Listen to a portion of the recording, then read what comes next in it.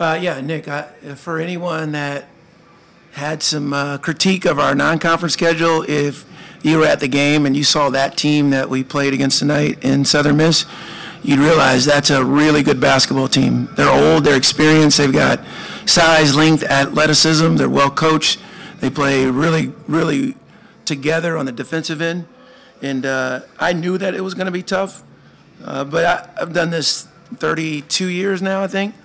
I'm not sure I've ever been in a game where a team was down 26 in the second half, 17 and a half to go, and came back to take the lead. I've said all along that our group has a ton of character, and I think they showed it tonight, because that could have very easily been a game in which we gave up or we doubted at some point in the second half and lost our way. And again, credit Southern Miss for the way they played. But I'm proud of our guys, and I think we're going to be a really good team. Brody Peebles, 6 of 7 from three-point land tonight, and you know what he's capable of. But what did he show you tonight, the way that he was able to step up there with those clutch shots? Well, we've known Brody's a really good player, so I think just seeing it go in for him is good for us, because he can get going like that. He's a natural scorer, and he's not just a shooter. So I really like what he did. And although other guys didn't have some great scoring stats, I thought Joseph and Isaiah played really well. Shiloh had a good night. We've got a good team. We'll figure it out, and I think we'll be really competitive as the season progresses. Last one for me, then I'll turn it over to the media in the room or online here. Smitty pointed out that the two-man game tonight with Hasse and with Crowley, how much were they able to work that against you guys? Yeah, they were good. Like, again, Hasse is, I want to say he's preseason first team, all Sun Belt. We knew he was good, and Crowley is a top, I think, 50 player that went to Ole Miss, and he's good. So, again, there's enough talent and experience on their roster to beat a lot of people. And I think our guys battled. And obviously, it wasn't enough, but yeah, they're a difficult matchup, and we're going to see more of that in Mexico. This is my Davian question for you, and that is. Any questions online? Yeah, they shot 59 field goal percentage in the first half, 44 three-point percentage in the first half.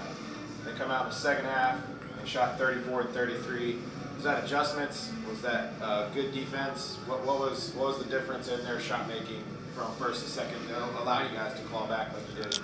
You know, there were actually some shots they made in the first half that were really tightly contested. And again, we don't have the same length that they do.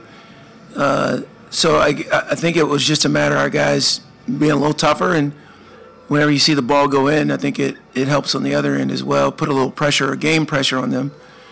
We made a couple of minor adjustments, but again, it wasn't enough down the stretch, but yeah, I think we'll learn from it. Richie, was that second half an example of a program that is accustomed to winning, knows how to win, and expects to win? Yeah, Dave, legendary Dave Till. I think we've won a lot of games over however many years, and I think there's a level of expectation and a standard that our guys pursue on a daily basis, and it's hard when you get down that many points. The crowd was terrific. You know, we're looking forward to challenging ourselves in Mexico, and I think it would be real easy to take a Southern Miss group for granted. I don't think that's what happened. I think we finally reeled it back in, had a belief, and I think it's indicative of the guys that have gone before, the guys that were on the floor tonight, and again shows the character of this group. Brody banked in the three from the top of the key. I think it got it to 52-49. He saw you on the sideline. Is that when you really started thinking we might pull this off? Well, I think we caught him with about 10 minutes ago. So, but I thought we could pull it off in the locker room because I've seen our group practice enough. Yet we spent a lot of gas in making a run like that, and Darius especially. I don't know if I took him out, but for a minute. So that's really hard, but you're going to have to get through the hard if you're going to be a postseason contender. And so again, I hate losing, especially at home, but feel like our guys battled and played against a really good team tonight. Coach, with Brody only missing 1 shot all night, and you come down the stretch there, I mean, do you kind of ride the hot hand, or do you just try to still get the best shot possible? What is the kind of philosophy of those last 4 minutes when the game's tight? Are you looking for Brody? Or are you just telling everybody, run the offense, let's get the best shot? And then can you also comment on the crowd tonight for a non-conference Friday night game? Yeah, I think in our system, it's whoever's open. And our guys know when there's a hot hand. We've seen Darius McGee have a hot hand pretty frequently. And certainly, they knew where Brody was. But again, I don't know if I can speak this enough. All of that length is really hard to play against. And I think our guys did a good job of making some adjustments and finding some looks. And I think we were spurred by a raucous crowd. That was as good as I've seen or felt the arena. Maybe Missouri was as good. But really happy that not only our students but our community came out to support us. And I promise you, we'll have a good team and our program will continue to rise. We got one from Ed Lane virtually. Go ahead, Ed. Thank you, Mike. Halftime, was it motivational? What was the philosophy you and your staff had that helped this team rally to start that comeback in the second half? Ed, it's the character in the room. We went from a 19-point deficit to a 26-point deficit the first 2.5.